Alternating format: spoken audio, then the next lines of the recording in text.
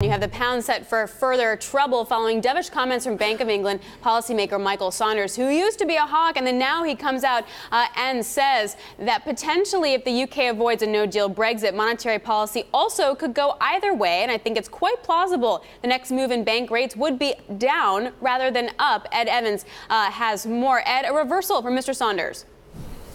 Indeed, and this uncertainty continues. Brexit Minister Steve Barclay is in Brussels today, continuing negotiations with the EU.